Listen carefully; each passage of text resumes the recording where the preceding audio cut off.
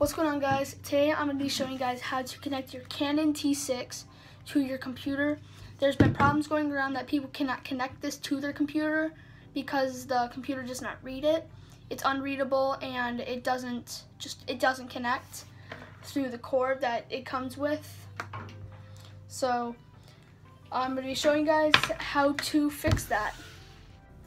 Okay, so I plugged in the camera, turn it on. You put it on here. Oops, sorry. So I just put it on manual. It doesn't matter what mode you're on, but as you can see, it's unreadable. It is not reading. So I'm going to be showing you guys how to fix that and how to make it so it will read. Okay, so I'm going to unplug this. What you want to do, turn on your camera. You want to go to your menu and go right here, go to that third gear, or the third wrench. Click the Wi-Fi/NFC,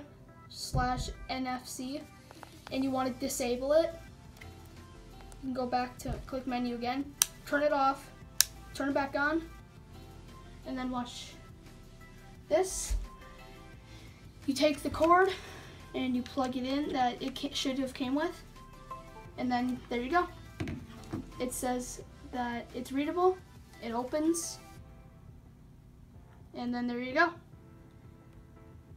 You can import your videos and works perfect. So there you guys go. So if this helped you, make sure to go down there, like the video, and comment if it helped, and make sure to share this video because there's a lot of problems going on with the T6.